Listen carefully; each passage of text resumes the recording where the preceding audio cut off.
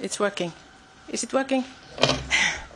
Which gives us, of course, the meaning and the importance of the subject. So I'm happy to present you the consultation results regarding the knowledge transfer.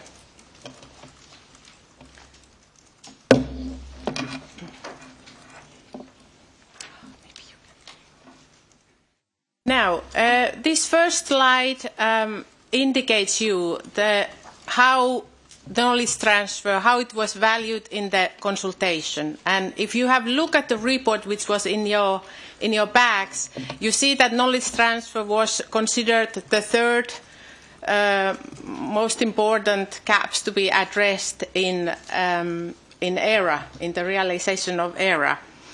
And actually 2/3 of the people who responded, they completed the questionnaire on these parts. In addition, also the written consultations, the open position papers type of contributions, almost all of them addressed the knowledge transfer issue, and they were about 101. Just to remind you, 101 written inputs and 590 responses on the questionnaire.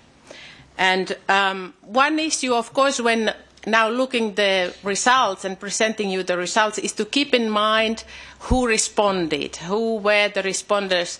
And they were predominantly researchers, so 51%, and then university research organizations, funding agencies represented around 28% of the responses. Next, please. This slide, I want to highlight actually 2 or 3 issues. What were considered the main factors then to optimize, to improve the knowledge transfer by these responses? So the 2 first important issues were linked to the development and implementation of the KT strategies at the university and research organization level. And if you look at the slide, the 4th and the 5th are exactly the same, but it's asking for knowledge transfer, developing knowledge transfer strategies at the national level, which we interpreted that there is a political need to establish KT as a priority, both at the national level and then as strategies at the institutional level. There is a 3rd level which goes then to the researcher level, which is to increase the awareness of the researchers on the intellectual property issues and knowledge transfer issues, as well as to support the knowledge transfer offices and the professionals working in those areas. If you look at the bottom of the slide, it indicates what were the less frequently agreed options to be taken, and they are, most of them are on like binding regulations for KT or KT guidelines, or legislation on KT. So these were the less favorable options of possible factors how to improve knowledge transfer. Next. One of the key messages what came out here, and I hope this is something where we can reflect also in today's discussion, is the matching the private firms and public research competencies. This was clearly coming out both from the questionnaire and on the open consultation part. And here again, it's in both ways, that is to provide maybe incentives for researchers to engage on knowledge transfer activities, but it's also to educate about specific needs of academia and private sector. So exactly as I mentioned, what was very much in line on the questionnaire there, to have increased knowledge on the IPR issues and knowledge transfer issues in general. And then, of course, to support the matchmaking and how to find these partners between the private and the public sector in order to get the knowledge transferred into services and products which can be put on the market. We have put this last point on the slide, and which is a reflection, I think, if you consider also 51% responders were researchers, that kind of finding a balance how to engage in the KT activities without losing anything on the quality of the research. So this was kind of an issue coming out from the consultation.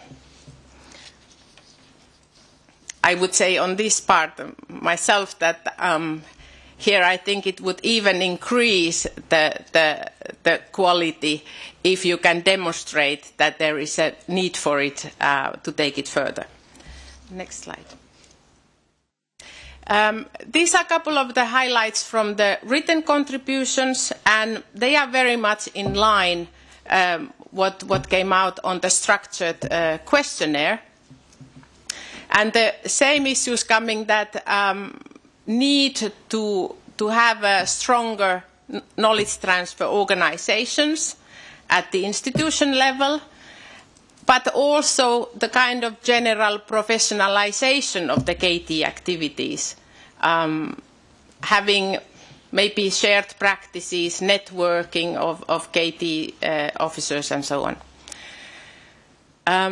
The other important issue here is, of course, the strategic link between the public research and the private sector, and how this could be done. And there was clear message on this one that this is not happening through, or this should not happen through legislation. It should be more of better alignment of interests, increasing mobilities,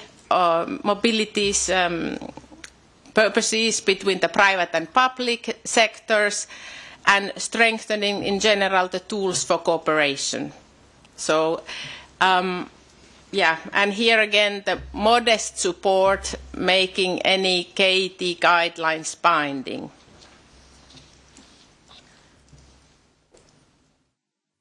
So what all these, what can we kind of conclude from the written inputs were that, as I said, knowledge transfer very much emphasized as an area to work on, and that work is needed. And some ideas for incentives to firms for KT, so that they should provide to reduce risk, and as well as some other measures related, for example, to the European patent, development of the European patent, which is well on its way, possibilities of linking KT to pre-commercial public procurement, so trying to stimulate the cooperation between private and public side through that, and as well as the mobility between public and private sector, for example, through PhD programs. And my last slide is just giving you the way forward, how we have seen it. Based on this consultation and the results, I would say that we are probably going to the right direction, and this is what I would like to hear from you, your opinion on this. These issues which have been put on this slide are actually what we are currently, what are our plans for 2012. So we are having, through the framework program, we are addressing issues to support networking and strengthening the knowledge transfer offices. We are trying to facilitate the development of model contract agreements and for cross-border purposes. And as you have seen, the KT issue itself, it's very horizontal. It's cross-cutting of all the other ERA accesses. So this point here that it deals with patents, it deals with university modernization, it deals with researchers' mobility, as well as open access to make the public research transparently available.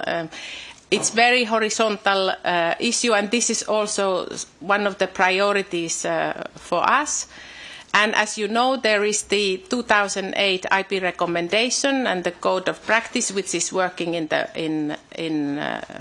currently. And what we, of course, want to do is to extend it also working in all countries. Thank you.